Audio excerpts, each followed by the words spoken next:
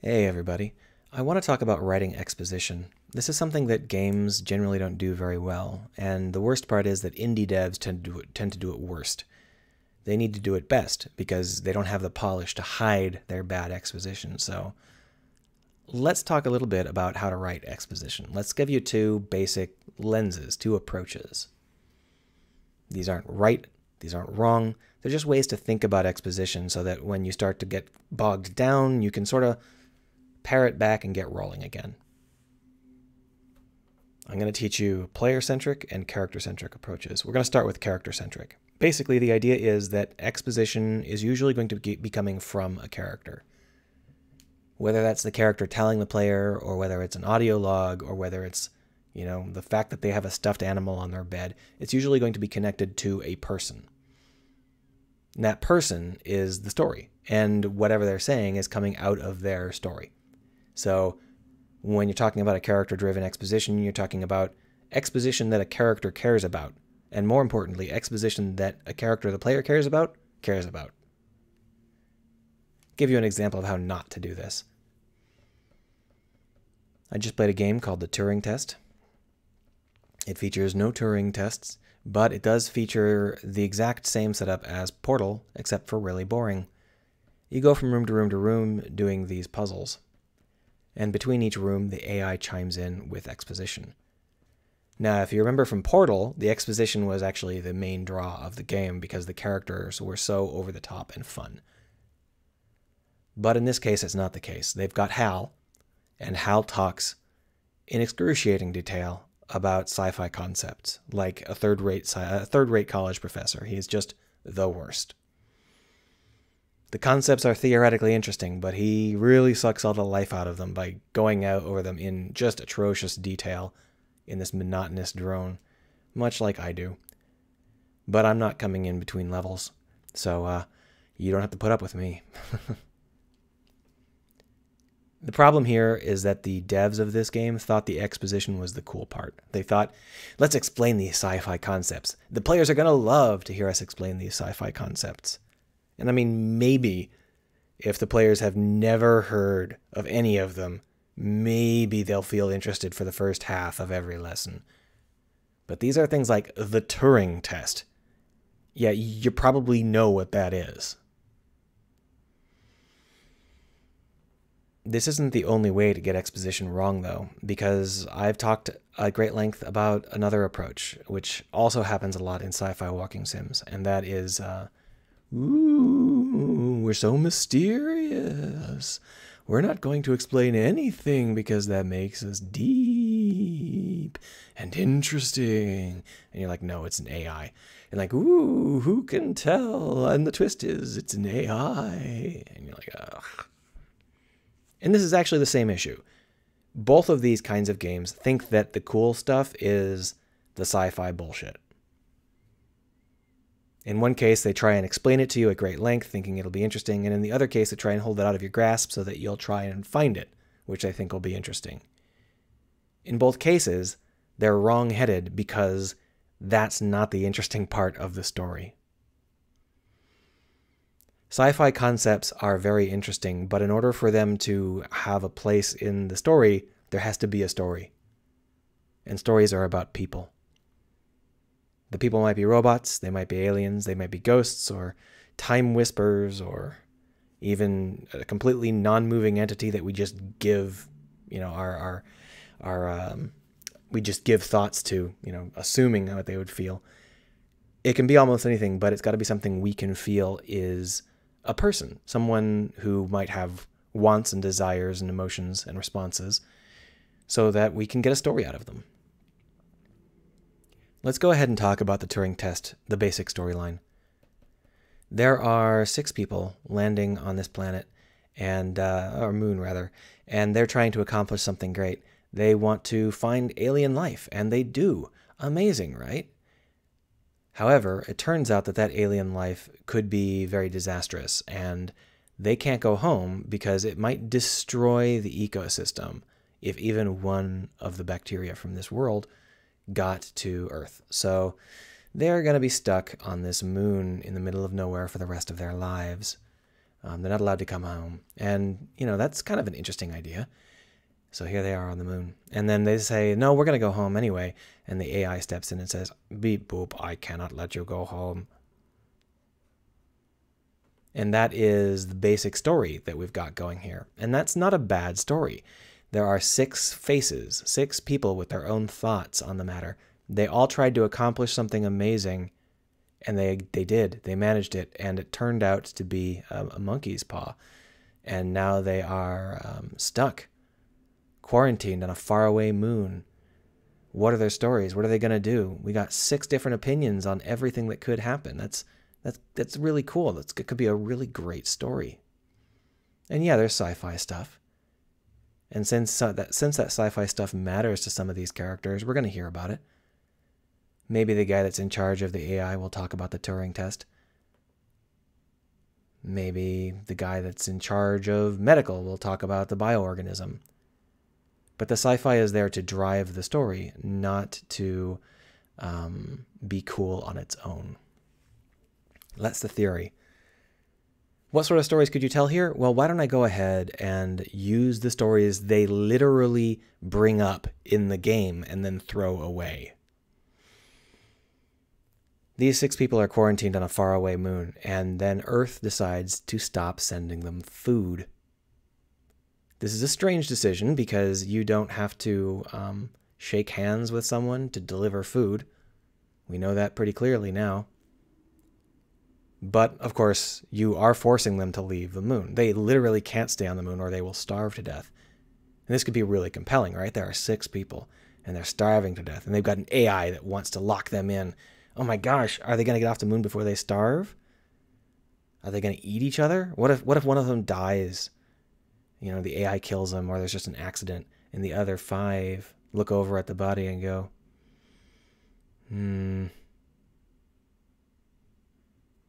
a little bit dark, a little bit sinister, but that could be a really compelling story. How does it roll out in this game? What does this game do with that story? Well, they grow cabbages, and they eat those. Yeah, problem solved.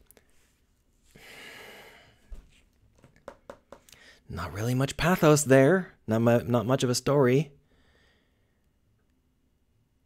But there's only enough food for the 6 of them. There's just not enough organic matter, earth-based organic matter, for them to grow enough vegetables for more. So when one of them gets pregnant, oh no, what's going to happen? I mean, it doesn't make any sense. Why would she be fertile in space? You think you'd... Never mind. The point is, she's now pregnant and she plans to keep the baby, which doesn't make logical sense, but it makes human sense. There's, you know, the humans are sometimes like that. But there's not room for 7 people on this moon. There's not enough vegetation for them to all eat. So what's she going to do? Maybe she's going to like kill some of the other people and use their bodies as product so that she can grow more food. How many people do you think she'll kill before the others realize what's going on? What'll her husband do? That's a compelling story, right? How do they solve it in this game? What happens? How does it unroll? Oh, well, it turns out 5 minutes later you find out that babies don't grow in space. So there's a miscarriage immediately. Why would you set it up like that? These 2 are brothers. One is in command of the mission, and the other one finds out that the AI has been controlling them through the implants in their arms, and he cuts off his arm to get the implant off. Oh, wow, that's really something. Like, the mission commander has the responsibility to see the mission through and to make sure everything works and, you know, keep control over the situation. And his brother has cut off his own arm and has rebelled in such a way. And is like, freedom is the only option for humanity, and I will cut off my own arm to prove it. What's he going to do? Geez, is he going to have to hunt his own brother down while his brother, like, invades the AI's quarters and tries to rip out all the circuitry? Is he going to make a new arm out of guns? Oh my gosh, what's going to happen? He's going to go back to work, and they're going to argue a little bit, and then everything goes on as usual, but minus one arm.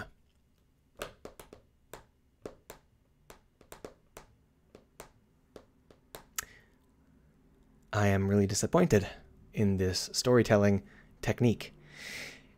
The problem here is that these characters never want anything for more than 2 or 3 minutes. And we never really get to know them in any sort of significant way. So we never really feel anything coming out of them. So when they have to tell us exposition, it can't come from their core, because their core doesn't exist. They don't have a story to tell, so they can't tell it. Whenever they start talking about the things that the devs thought was interesting, it's just the people you would ignore back in college. You don't care. You don't know them, and they are going on about boring, freshman grade crap, and it's just the least interesting thing around. And that's a shame, because this could have been amazing if any of those stories had been the focus, and instead, none of them were. And that's what I mean when I say that when you're doing character-driven exposition, it has to be driven by the characters. It's not just coming out of their mouths. It has to be something that matters to them. And even if it matters to them, in order to matter to the player, they also have to matter to the player. This is something that's pretty well understood, right? You have to make sure the player cares about or respects the characters in your game, and then whatever the characters care about will be things that the player cares about. So if we want to learn more about the AI, if it's important that we tell the player about the AI and the fact that the AI wants to pass the Turing test, then we need a character that cares about the AI and the Turing test. So we would introduce like Doug. And Doug's like, if you bring that soda in here one more time, Sue, I am going to clock you. You know how much trouble I had cleaning up that soda out of the circuits when you spilled it last week? And now we know Doug, and we know, who did I say, Sarah? We know 2 characters, just a little bit better. And then we have to develop them a little bit more, and then a little bit more. And then maybe their 5th or 6th time we hear, he'll be like, yeah, the AI has been repeatedly requesting that I interview it, and I'm not really sure what's going on with that. And now we care, because there's a character that we care about that cares about this. But that only works if the characters have a presence, a story, a part to play in the narrative. And the characters in this game didn't. That's a basic idea on the character-centric approach. You develop the characters, and if you have something that you want the player to know about, exposition that you need them to know about, make sure that it's part of how the characters are progressing, how the character's story is moving. And if you can't fit it in, then it's not part of your story. Just let it be cool in the background and don't worry about it too much. The other kind of approach is the player-centric approach. If we think about how the player interacts with exposition, there's only really 3 basic ways they can do it. The first is they can fail to interact with it at all. We'll call this forced exposition. For example, if you do a puzzle room and you come out of the puzzle room and you're about to enter the next puzzle room and the AI just pops in to talk at you, that's forced. The player didn't do anything that said that they wanted to talk to an AI. They weren't expecting the AI. They don't care about the AI. They're kind of playing the game. They want to go on and do the next puzzle. They're in it, man. You told them to do the puzzles. They're wanting to do the puzzles. Why are you distracting them with AI stuff? A forced piece of exposition is really delicate because the player is not paying attention and they don't care. Basically, the only 2 things you can do with forced exposition like this is to tell the player something absolutely critical right now, like the next room is full of bees, or give them a character beat. Now, we can talk about that a little bit more in detail in a minute here, but basically, if you look at the difference between the Turing test and Portal, you can sort of see where I'm coming from, because Portal, the AI, is just talking up a storm about random bullshit, and the point is to be funny. There is exposition in there, there is character development in there, but the focus is on entertaining the player and making sure that the repetitious puzzles don't get too repetitious. On the other end of the spectrum is the unforced stuff. Unforced is just when the player volunteers to listen to your exposition. For example, you walk into a town. There's a bunch of AI, a bunch of NPCs hanging around. Who do you talk to? Well, you don't have to talk to anybody, but the people you do talk to, that's unforced exposition. So you know that the player is going to be in the mood to hear about whatever it is you're trying to talk about because you have made it so the player has to ask for it. If they walk down Main Street and they see a child playing and they go up and talk to the child, they have volunteered to listen to a cheerful kid talk about how nice it is out today or whatever else that kid is likely to talk about. They didn't sign up for, a dragon to sweep down and eat the kid because they tried to talk to him. That would be forced. But the fact that, if the exposition is about what they expect it to be about, if it's on the same basic plane as what they're expecting, that's unforced. They went to look for exposition of a certain type, and they got it. Another example would be if you go into the barracks and everybody's got their own little bunks, right? And so you can look at their various personal effects and see who they are and what sort of people they were. That's another unforced setup. You go into the barracks to learn about the characters, and you find out about the characters. Congrats. These unforced setups are nice, but they do have the problem where you can't guarantee the player will ever actually partake. Because they're unforced, the player might walk on past. So what do we have between the two? We can go ahead and call it half-forced, like a Mario button press. A half-forced setup is the but thou must setup. There's a way to go forward into the next room through a door, but first you've got to talk to someone. You got to click a button and talk to someone or whatever. You can't progress until you trigger the exposition, but you trigger the exposition. This is something that GTA really did a lot, so back near the beginning, missions would just start. They found that players didn't like that too much. It felt forced. So then there were little green circles, and you stepped inside, and then the mission started. But that still felt a little bit too forced. So now you step inside the circle and press a button, and the mission starts. The more agency the player feels, the more they're willing to listen to whatever you're going to talk about. They still expect it to be vaguely relevant to the situation on hand, but the point here is that because they have said, yeah, you can tell me, you can tell them. Sure, they didn't actually have a choice, but they are still the ones that signed up and clicked the button. So it's much more effective. That doesn't necessarily mean it's always better than forced. There are plenty of times when forced is better, especially if you want to take away some agency from the player, make them feel like they're not in control all the time. But the basic idea here is that half-forced has a lot of the good parts of an unforced setup, but the player can't skip it. Now, these three basic ways of interacting with exposition are ways that you start the interaction. We're not talking about how the exposition unrolls after the fact. This doesn't talk about whether or not it's, a dialogue tree or a cutscene or a book that gets added to your codex. And because of that, this has a very wide range of possible setups. For example, over here in Unforced, we've got a lot of different variations on what sort of unforced information setups we'd like. If the player is walking down the hall and there's a giant screen over here flashing red and green with letters on it, the player's probably going to notice. It's technically unforced. It's kind of off to the side, but it's right in front of their face. They're going to notice it. Very few players are going to walk past without stopping and looking. On the other hand, you could also just hand out books or codex entries, and the player's almost never going to actually stop and read those. Very few players. So you can see how we've got huge different ends of the spectrum here, and we can kind of adjust what we need based on how important it is for the player to find this stuff out, what sort of different players are likely to go for which sorts of different things, that sort of detail work. Over here on the forced side, we can go with like a super high pressure force. What's a super high pressure one? Well, let's say it is a room where you go in and the room is full of literal signs, literally talking about the plot of the game and shouting it at you. And you might be thinking, that sounds really stupid. It's actually pretty common. For example, if you're playing a shmup and the boss is coming and the screen flashes, meh, meh, meh, meh, boss approaching, that's a high pressure forced exposition moment. It works fine because it's about something that you really need to know about right now, and it builds that tension. We can use the forced pressure moment to take agency away from the player and make them feel worried. And that's what that's really good for.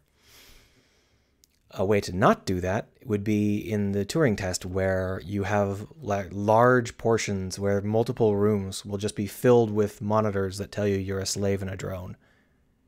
And it's not really interesting or relevant. Now, probably the reason why that feels so flat is because it's kind of unearned. There's no character there. If we're talking about character-driven exposition, then we need to have some characters involved, and writing on the wall has no character. But there are plenty of times when writing on the wall works fine. So what makes this one fail? Well, because it's about stuff, not about a thing, not about a person, not about something that will affect you. So an example of a really good high-pressure character-driven beat would be in System Shock 2, where you're going up to meet up with your friend. And turns out they've been dead for quite a while, and the person you thought you had been working with, the walls fall away. And Shodan comes up on all of the holographic screens all around you. And holy shit, that is like a gut punch of a high-pressure forced exposition moment. That is like the high water mark. If you want to do forced high-pressure stuff, that is what you should study, because there has to be this lead up. There has to be this preparation. The whole point here is that in order to be high pressure, it has to be important. And if it's not important, then you need to make it important before you get there. And that's exactly what they do. But you can see that this sort of setup allows you to think about how much the player is going to be willing to listen to you. And when Shodan comes out up on those walls, it starts with like a wahaha, you're so stupid. I have built up your trust. And it's really cool. And then it immediately starts to talk at great length about the plot. It goes into this massive exposition dump. But it works because it's so incredibly high impact that you've ripped the player out from wherever they were doing, whatever they were thinking about. You've ground them into this really important plot point, and you just said, hey boy, you better listen to this, and you better care about this, because everybody you thought was alive is dead, and everybody you thought was dead is alive. And yeah, that works. There are plenty of other ways to do all of these. This is just an example.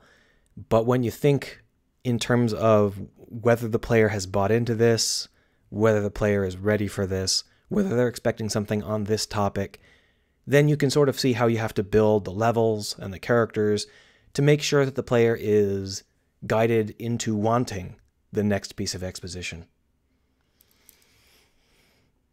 I don't know how clear this has been, but I'm hoping it has been helpful. I'm hoping that this has, been fun to listen to. Feel free to give your own comments below and, get writing. Just make sure not to bore the player too much. Have a good one.